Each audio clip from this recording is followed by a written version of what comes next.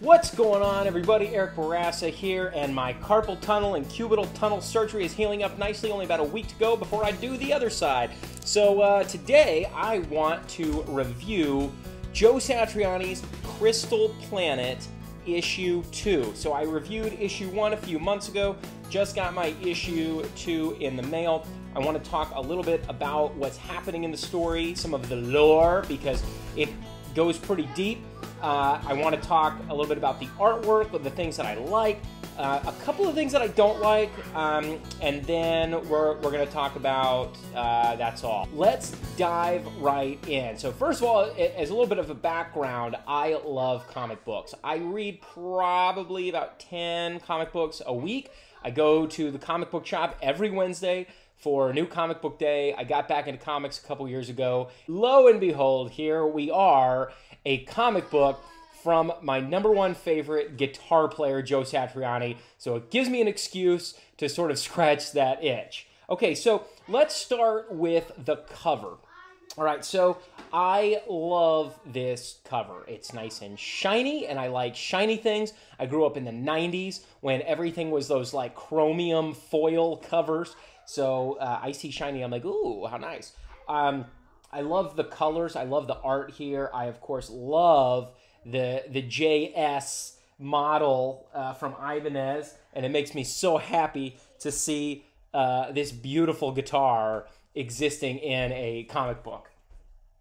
Great guitar, by the way. If you haven't seen my review for the Ibanez JS 140M, I'd check that out. I got a video for it. And then on the back, I'm pretty excited because I got issue number 50 out of 1,998. So they made 1,998 copies in honor of Crystal Planet, the album being released in 1998.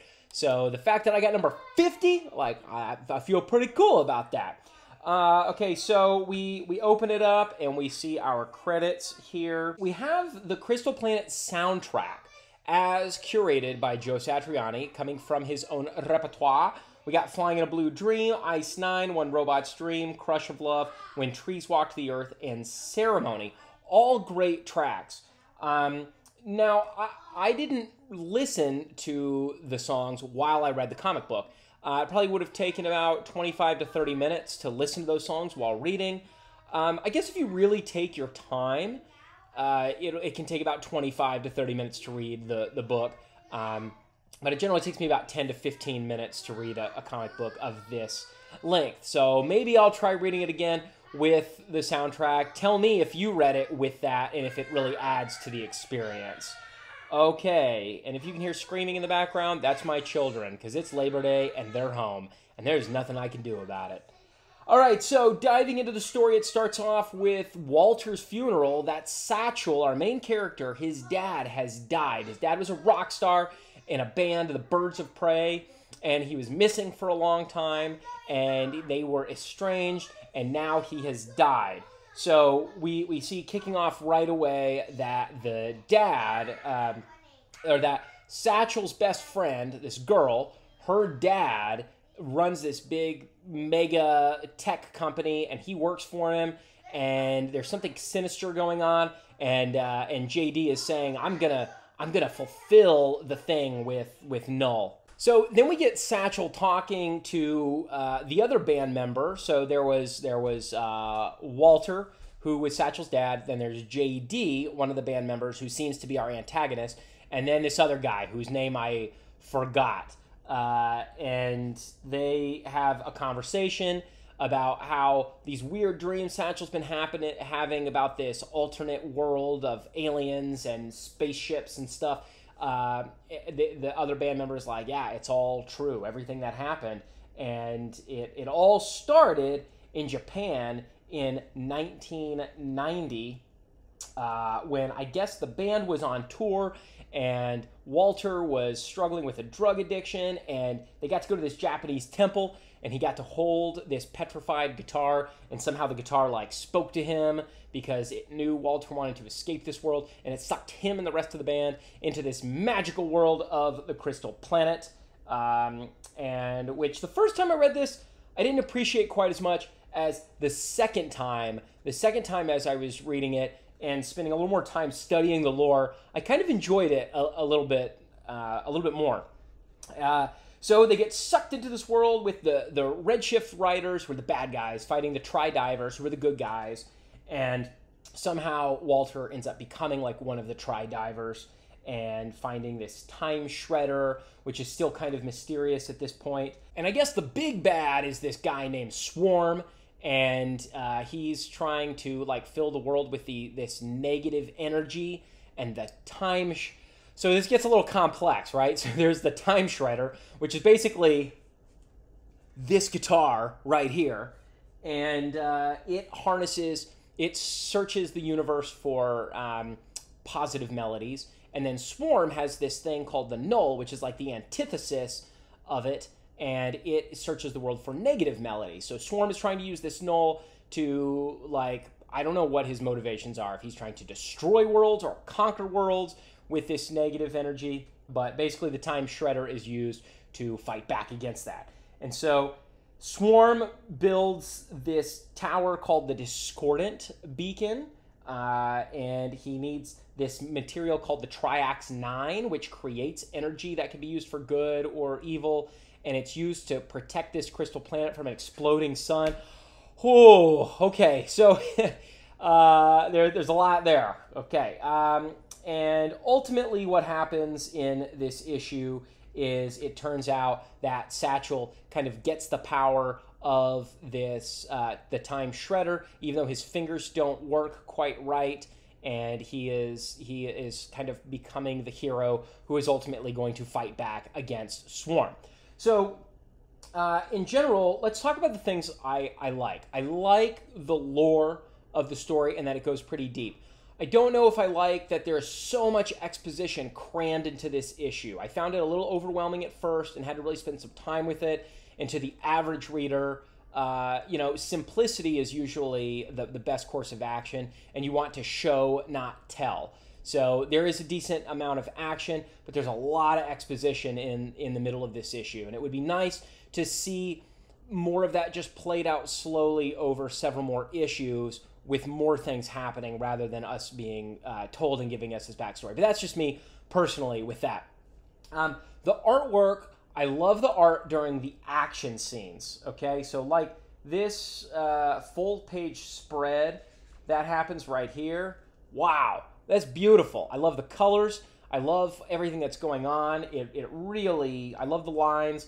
Everything about it is great. One of my little nitpicks that I think I shared about the first issue is that sometimes when they're just like standing around having conversations, the characters seem a little stiff, and sometimes the drawing, their faces are not consistent. They don't always look like the same characters necessarily, and sometimes the body proportions are weird. Now, as an amateur artist myself who loves to draw, I'm one to talk because I have probably the most inconsistent artwork you'll ever find. Like, one time I'll draw something like, wow, that looks really cool. And I'll draw something that's like, wow, that's terrible. Why can't I recreate that first thing I drew? So I understand how hard it is to be consistent with artwork. I love the car chase in this issue. That's pretty neat when Satchel and his lady friend are on the run and these other cars show up and it's like, boom, something happens with the guitar. I thought that was really neat and really a lot of fun. I like that the band is called the Birds of Prey and that Walter had a storage facility where he was hiding the guitar at a place called Hawk Storage. And at first you're like, well, that's a little on the nose. But then Satchel points out, he's like, yeah, my father wasn't the most subtle. So I like that they actually kind of poke fun at that. And then here we've got this mysterious thing at the end of the issue where Satchel starts like singing this melody, and it's written out in the music with repeat signs as H3110. I like that there's some mystery there, like what does it mean? I hope there's a payoff for that. But H3110, what could it be? I think there's a pretty decent cliffhanger at the end where JD shows up, the father of the girl, and he's like, come, I must wisp you away to explain to you what's really going on. So that's kind of cool. And then the coming soon, that's just gorgeous. I love that artwork there. One thing I forgot to mention is that after the band got sucked into this Crystal Planet world, JD and the other guy came back, but Walter stayed, and he was gone for like 8 years, and then he showed up one day with the guitar and Satchel as a baby, and apparently the mom, Rubiana, kind of named after, inspired by Rubina, or Rubina, I don't know, y'all tell me. Joe Satriani's real-life wife, her name is Rubina or Rubina, and so Rubiana, in the comic, Satchel's mom, I guess, sacrificed herself to get them across the cosmic bridge and send them back to our world, and so there's still some mystery there. And then at the back of this issue, we get some promo for these action figures. In the last year or so, I've become kind of an avid, I wouldn't call myself an action figure collector, more like an addict who just tries to control the addiction. Mostly like Marvel Legends figures and DC Todd McFarlane toys. And of course, I've pre-ordered this guy, the Joe Satriani figure. I'm so excited. And then, of course, we get an ad from Ibanez for the JS series of guitars, which, you know, I've got the import model, but man, I just love this color, and I love the maple fretboard and the, anyway, that's all in my review of this guitar if you wanted to see that. Okay, so that's it. So what did you think? Did you get Crystal Planet issue number 2?